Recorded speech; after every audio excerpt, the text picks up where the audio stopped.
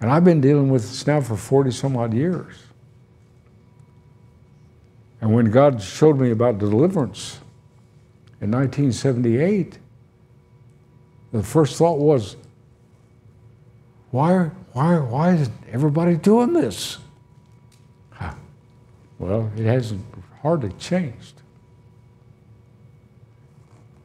And so I boil it all down to this. Whose church, for what's the word here? I don't want to call it an organization, but what we're doing here, who started this and whose is this? Whose is this? Why are we here?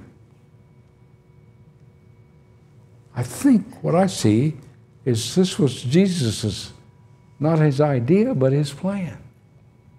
I'm going to have, and for want of a better word, because it's not a good word, but I'm going to have a church, my ecclesia, my called out ones, and I'm going to have them come together.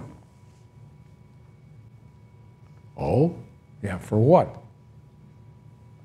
Well, I'm going to anoint men, apostles and prophets, to build my church, and I'll be the chief cornerstone, and they will then be the foundation of every single body of Christ.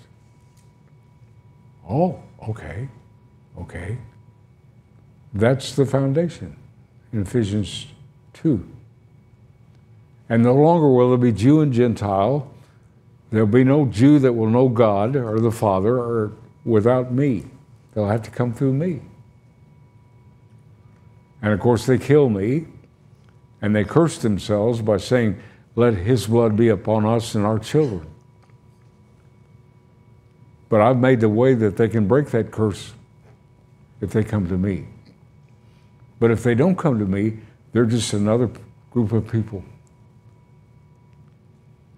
They're not the chosen anymore. They failed. And I cursed the fig tree. I went to the fig tree, and yes, it was out of season. And yes, there probably wasn't supposed to be any fruit there, but when I found no fruit on that tree, I cursed it. And Peter saw it, and he said, it's cursed to the roots. Boom. And I sent ahead of me a foreteller of me, his name John the Baptist, and he came and said, I'm going to lay the axe to the root. So that was dealt with to the root. There's no stump of Jesse anymore.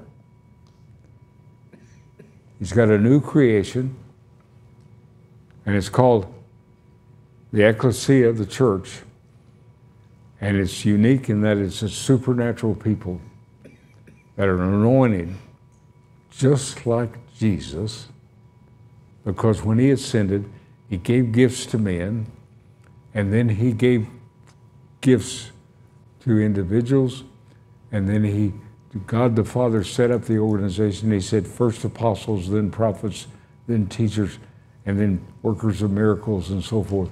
It's all there in the Word.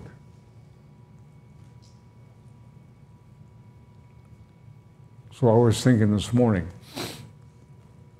when I was a Baptist, I didn't know any better. I mean, I grew up in that, like a Catholic. And thank God, what we've come out of. And it's had to be God. You're sitting here and you're there because God pulled you out of something. And we'll not go into that. But I remember, I don't know why this morning I was thinking I had forgotten about it. Every month we had a business meeting in the church on Wednesday nights. And of course we didn't have elders. We didn't believe in elders. We had deacons. Not realizing that a deacon is not to have any authority in the church. A deacon is a table server. A deacon is somebody that serves. The authority that God established in the church, first apostles, then prophets, then teachers, and Peter said, I'm an elder. What's an elder? A more mature man that begins to watch over the group, the flock. Not to control it, not to preach the sermons every Sunday and anything like that, but just to watch over, and if see somebody in trouble, to either pray for them or go to them or whatever, but to watch over the flock. And if a wolf comes in, and this was the counsel of Paul to the men from Ephesus, you're going to have wolves come in among you. You're going to have Jezebels come in. And that's where the elder steps in and says, whoops. And anyway. So it's very clear about what he wants. How is it then, brethren, when you come together, each of you has a psalm, a teaching, and so forth, And then the structure is there in Ephesians 4, 1 Corinthians 11, 1 Corinthians 12, and 1 Corinthians 14, and there it is, laid out by one of the greatest apostles. And how God chose that man, he had his purpose. And we're not going to that. So here we sit, and maybe not thinking, well,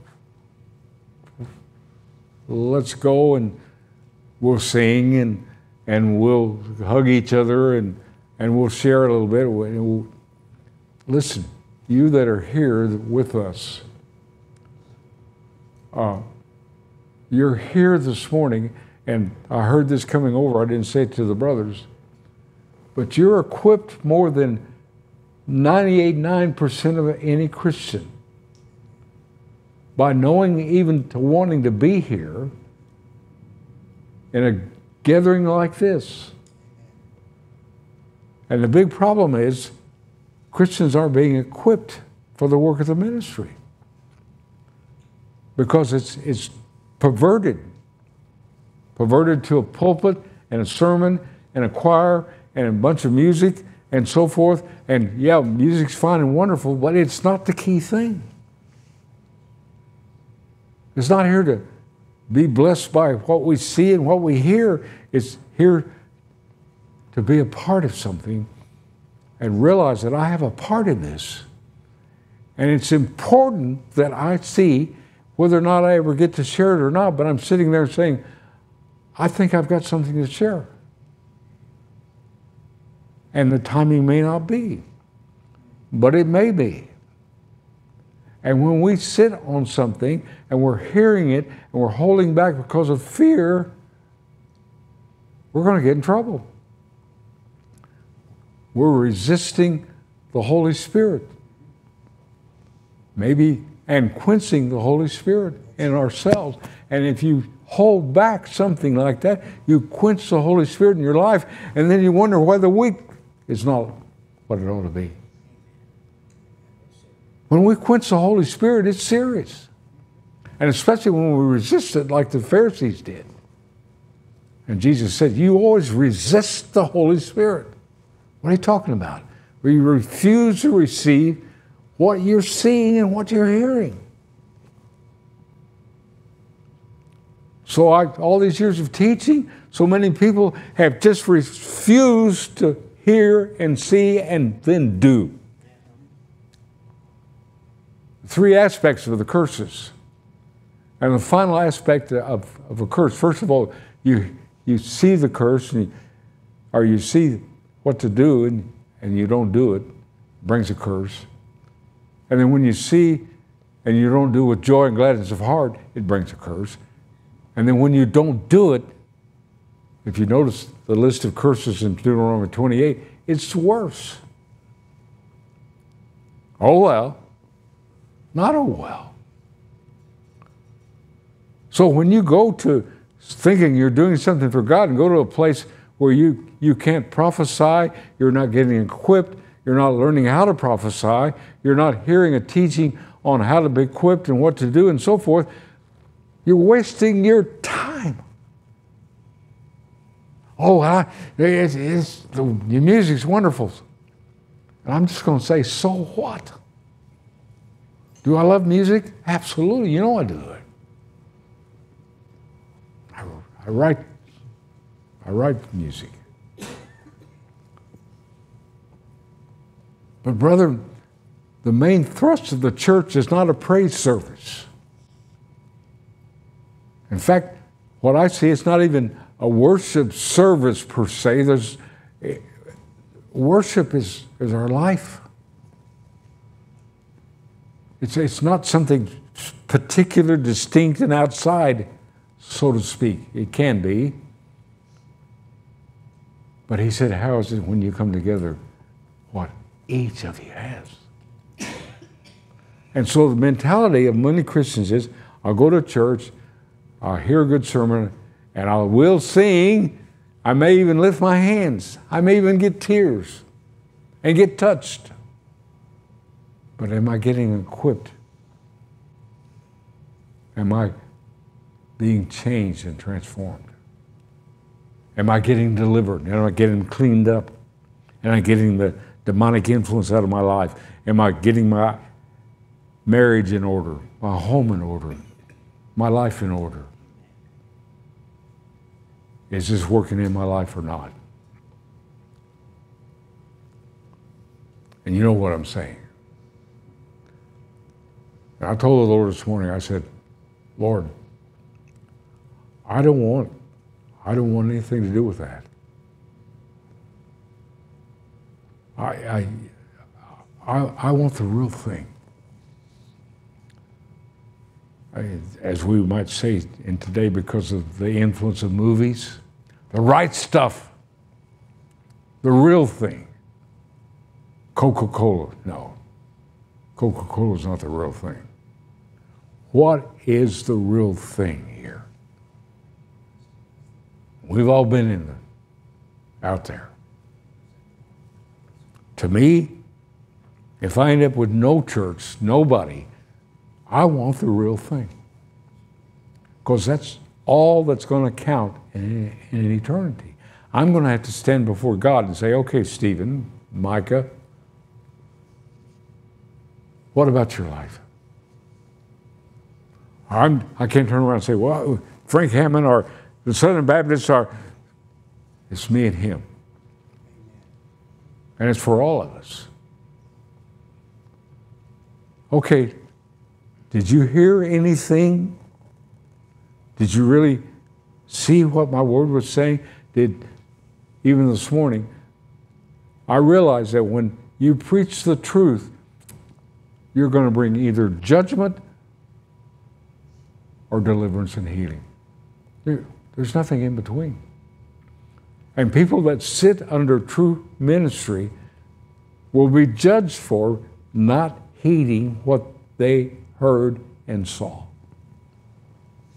They will. It's all personal judgment. What'd you do with it? Oh, well, I was afraid.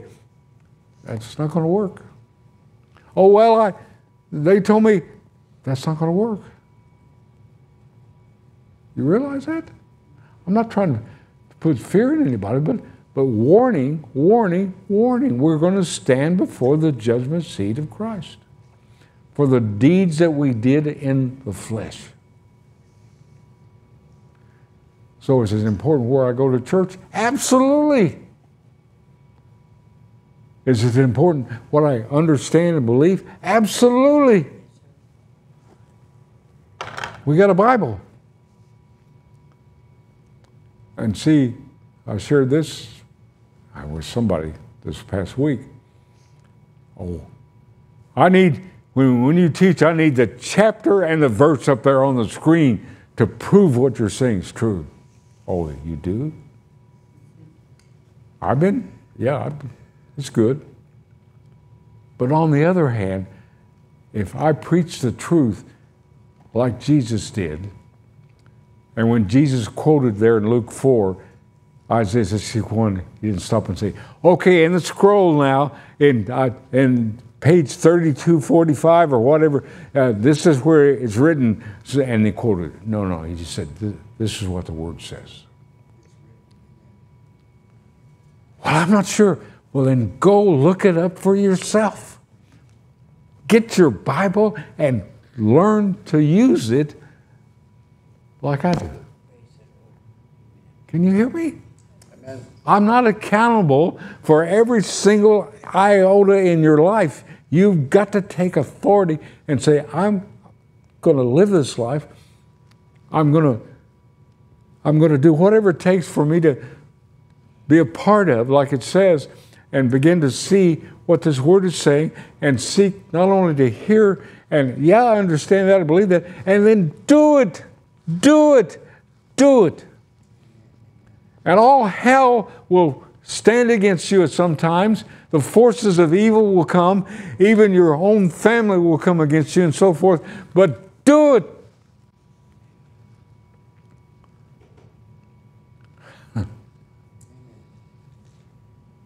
So what God's telling me here, what He wants here, and it's not what I want, in that sense, it's Lord, He knows that I want what He wants.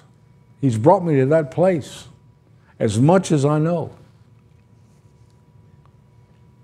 And here's what I see He wants. And I've got the scripture here, but I'll just leave the screen there, okay? It's in, I went to Acts 4 again this morning, and remember the guys came in and they were trying to kill him and arrest him and so forth, and the little church was meeting in a house somewhere. And they gave the report, and they began to pray. And basically well, let me see if I can find it here. Praise the Lord. Turn to Acts 4, if you would. It's not, okay, give me a minute here.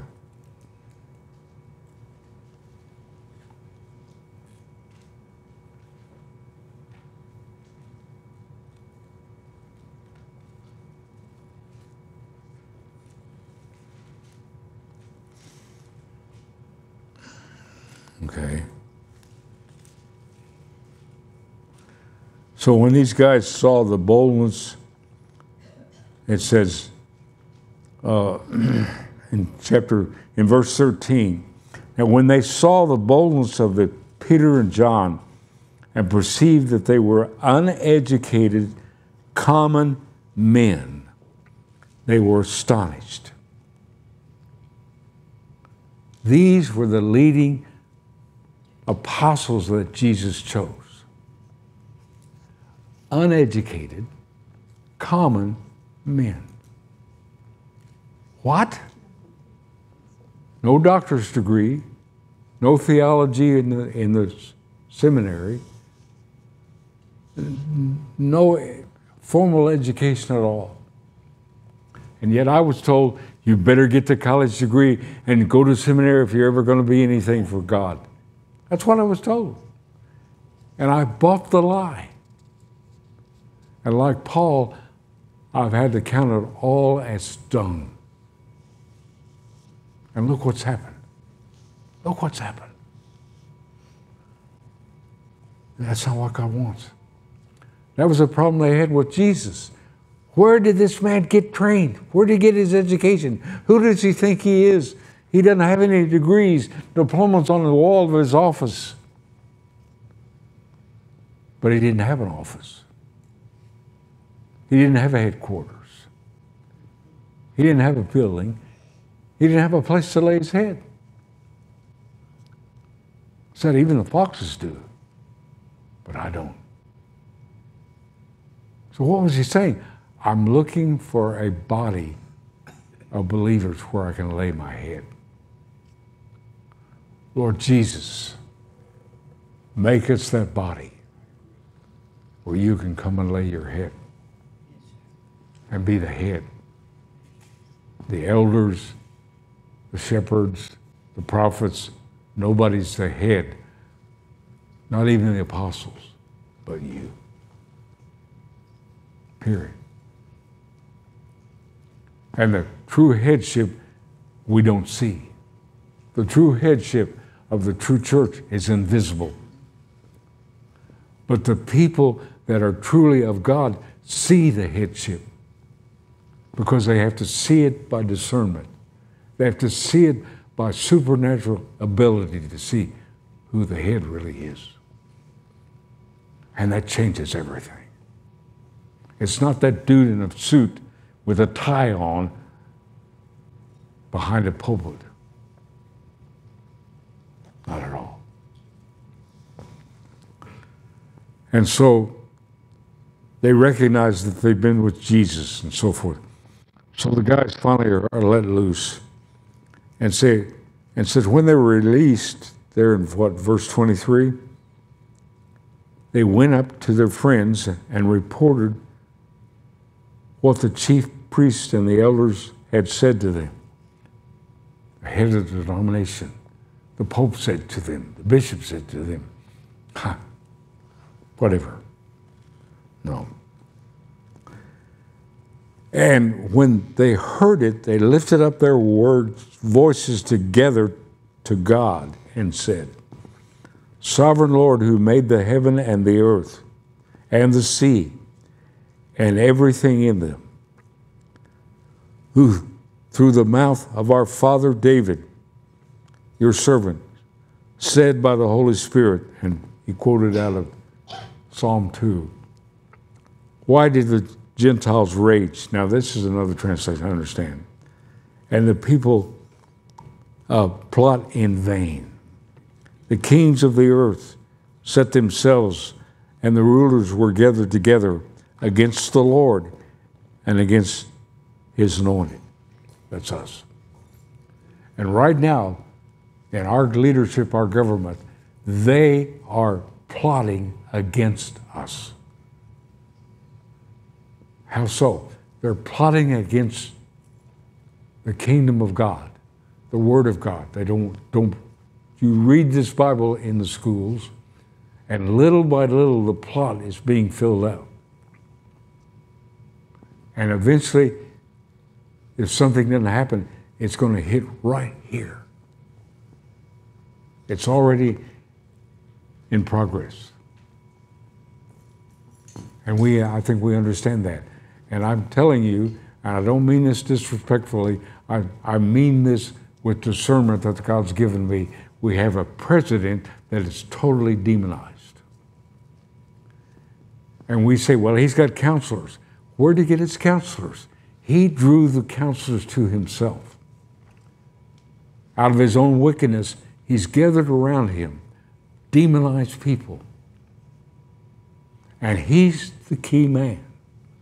And he plays the game of being dumb and stupid. And yeah, he's lost his mind. Maybe his carnal mind of Joe Biden's gone. But Satan is in this man.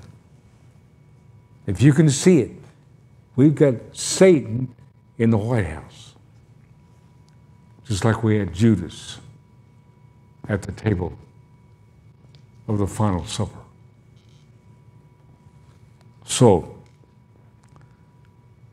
for truly in this city there were gathered together against you, your holy servant Jesus, this is the prayer, whom you anointed, both Herod and Pontius Pilate, along with the Gentiles and the people of Israel, to do whatever you had, what your hand and your plan had predestined to take place.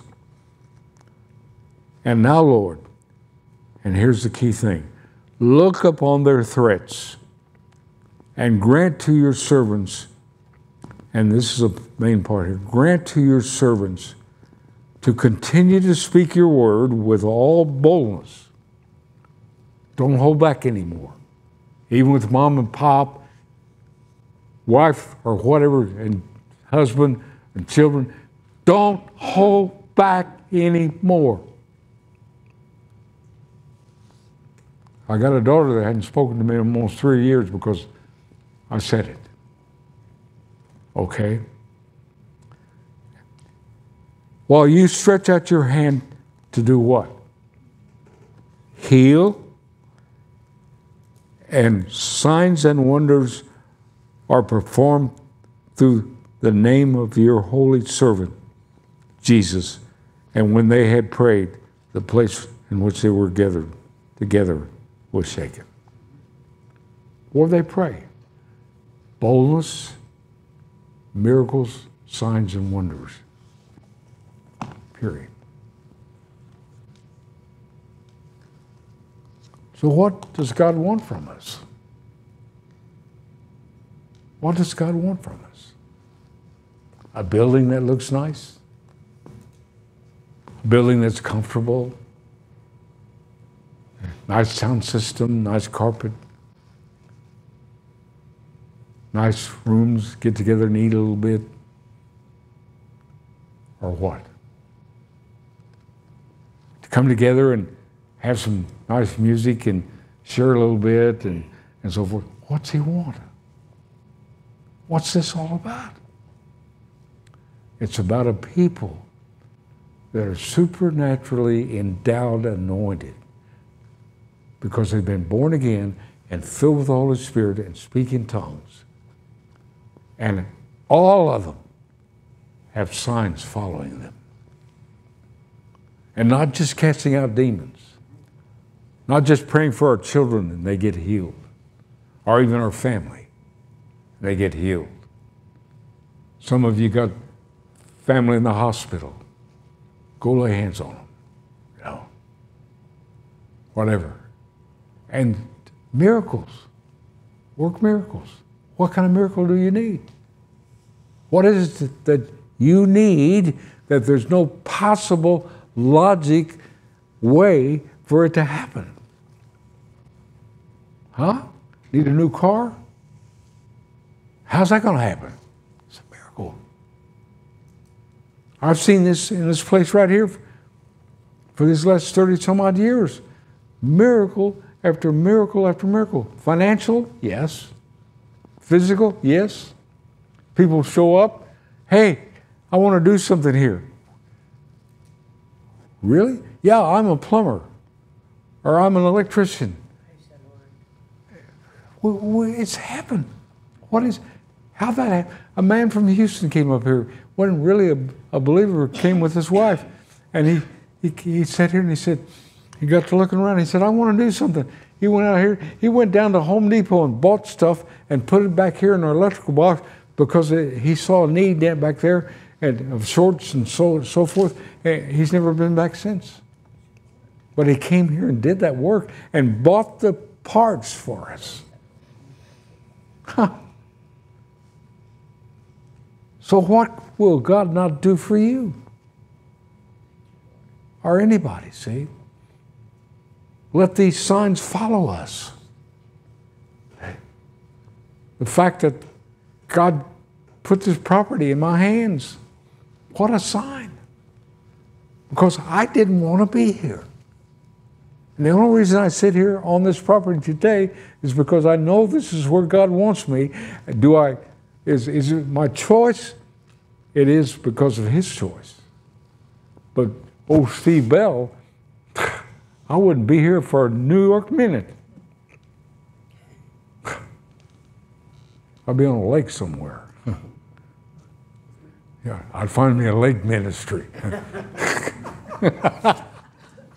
Let's start a lake ministry or cowboy ministry or motorcycle ministry. No.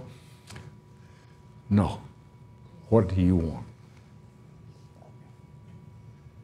And if there's ever a time for supernatural people in every nation, every state, every city, every town, it's now.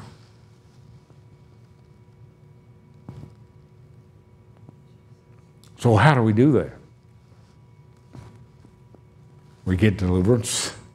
Well, first of all, we get born again, truly born again. Truly born again. Nicodemus, I don't think he ever made it. I don't know. Maybe he did. We get filled with the Holy Spirit, and we're not ashamed to speak in tongues. We must speak in tongues. If we got the Holy Spirit, you will speak in tongues. Don't let them tell you any other lie. And when you get anointed like that, you begin to expect supernatural things to happen. And then you begin to get cleaned up. And you realize you've got demonic things in you. And don't listen to them. You can't have demons now. You got the Holy Spirit. Are you kidding me? Let me tell you, it's going to get worse because you got the Holy Spirit and your demons. And then you realize, I got to get rid of the demons so the Holy Spirit can have more dominion. And that Jesus came above all else. First of all, bringing this whole new ministry of casting demons out of his sheep. And there you go. And these signs shall follow you. And upon this rock I will build my ecclesia, and the gates of hell will not prevail against it anymore. Unless you let them. And I could go on about that. So what I'm saying this morning, brethren, is this. And yeah, I'm stirred up, very stirred up. What I think God wants us to do, and I put it before the brethren too, let's begin to pray, and even if, as the Lord leads us, fast, that God bring that here. Amen. I agree. That if there's anything known about this place, when people go down, up and down, or when they come in here to sit, they cast out demons. People get healed there. The kingdom is proclaimed there. Period. Oh, they have a children's ministry. Oh, the kingdom is proclaimed there. And there's no children's ministry in the kingdom except in the home by the fathers. We're going to do it God's way. We're not going to have counselors out here for the marriages and counselors for the alcoholics and counselors. No, Jesus is the head, the key. He's the answer, and the supernatural power that comes through him, from him through us, delivers alcoholics, drug addicts, cancer. Tell us anything. But the Lord can't take care of it. Period. And if it's not working, there's a reason. We're going to find out what it is. We're going to fast and pray and say, okay, Lord, show us, show us, show us. There's always a reason. And it's not God not wanting to do this or anything else. Why aren't you healed, Brother Bell? So I can sit here and see what I see. I don't want to be a part of that trash, ineffective, dead church. And that's what without casting out demons and true healing, miraculous healing, it's dead, it's dead, it's dead. It's not Jesus. So we can sit here and, as I was saying, be another church on the block. How many's down Pipeline? 20? 20 groups down through there, church buildings, Christian church down there on the corner, and there's a big Baptist church on down there, and there's some groups that meet in some of the strip centers on down there and so forth. You go around the corner there, and there's 3 of them down the street here, and on we go. So what? Yeah, the parking lot's full. Ours is not. But so what? How many in those groups are in the hospital this morning? How many of them need deliverance sitting in the pew and not even told it, don't even know they need it? See what I'm saying? It's got to change. And if need be, let us be part of the change. Let us submit to the Lord. Let us pray and seek Him and wait until that happens. What happened when this group prayed? Said they were all in agreement. The building shook because of their agreement and their fervency and their desire and their truth. Does it take a long prayer? No. Does it take educated people? No. Simply people that are committed and anointed.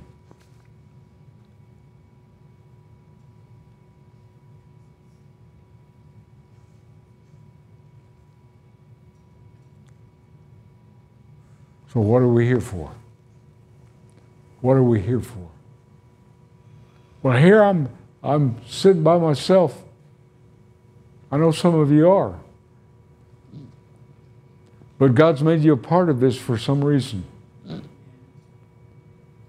And I'm talking about the reason that we get in agreement. Miracles will increase through you where you are, even though you say, I'm alone. You won't be alone for long. And even if you are, it only takes one. It only takes one. And we see that. And how many times in the Old Testament the Lord said, I sought for a man to stand in the gap. So anyway, all right, I guess I need to quit. I just run out here, but I'm so stirred up. And it took something like this to get my attention. And so they can say, well, there's no healing there. He's on a walker. What kind of deal is that? I forgive you for that. I know most of the time I know why, but sometimes I say, God, what are you doing? We woke up this morning and Abigail was in extreme pain. And I said, Lord, God, we need you here. What's this all about? If this doesn't work, what are we going to do? What are we going to do? You want to end up in a hospital? You want them to roll you out with a sheet over your face out of that place? Do you think that's what God wants for you? Eaten up with cancer because of your bitterness and because of the lack of faith that God can handle cancer in a New York minute or by the snap of a finger? Who are we? Is this book true or not? Or is this just a fantasy that we're all playing out with just actors? Are we making a movie, as I said this morning? I've been in acting. I love to be an actor. I was good at it, even in college. I realized, hey, all the world, as Shakespeare said, is a stage, but the church has become a stage where everybody acts it out. You come in on Sunday morning, you're all dressed up. Who told you that? And you smile. When in the car coming to church, you were grinning and listening to some kind of music and raising hell with your spouse. And but I'm in church. How long can you hold on? How long can you act? Maybe 2 hours. But maybe he'll shorten his sermon so I can get out of here and we can raise some hell some more. I know what goes on. I watch my parents. I watch myself. And the folks that have been here a long time know that one Sunday morning, I was over an hour and a half late getting over here when I was still pulpit preaching because my wife and I had a falling out, my first wife, Linda. And I said, I'm not going over there until this gets settled.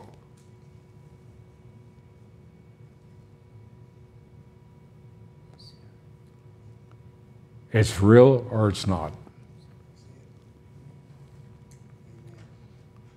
And when it gets very real, what the Lord wants, we start getting more and more separated from the world.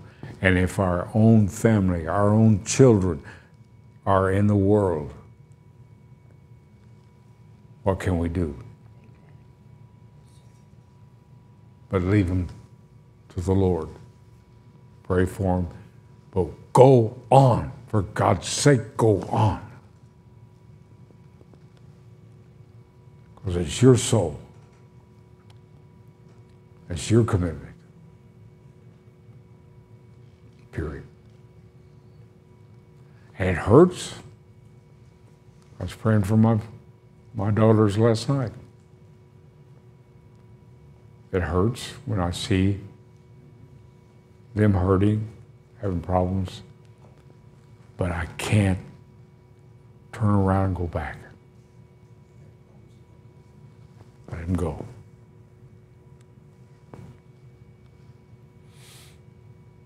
Amen? Amen. So I pray for people that have that desire in their heart to want only what he wants.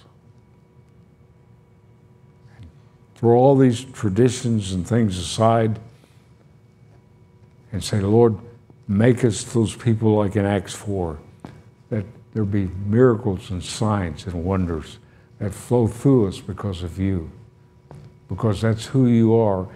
And when you came, that's all you wanted to show us. So go tell that old fox Herod that I cast out demons. I do cures. And on the third day, I'll be perfected. And so Jesus said, admitted himself, I'm not perfected yet. What? And in the book of Hebrews it says he learned obedience. He learned obedience. How? By the things he suffered. Hello? If Jesus had to suffer to get it, guess what? Guess what? There's all kinds of suffering. Some were sawed in two. They say John was boiled in oil. Peter was crucified upside down. Praise God. At least at this point, they don't crucify people in this country. And we have, look at the freedom we have. Look what we have. And we can come here and not feel that we're in danger. Hope nobody sees my car out there. No. So how do we suffer? How do we suffer? We have to suffer. So it's different ways. Thank God. I don't have any chains on me, but I sure have some limitations. And I sure have some pain, and I sure do some suffering, especially at night. But I understand. Old Steve Bell, they could do anything. I pole vault 12 feet back then. I could run a touchdown. All these things. I could act in a play. So what?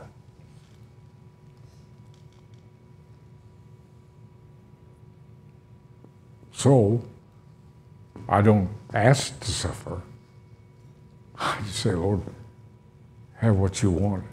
And first of all, what I need. What I need to be what you want. And watch God. I'm a miracle in progress. Amen. And so are you. And you.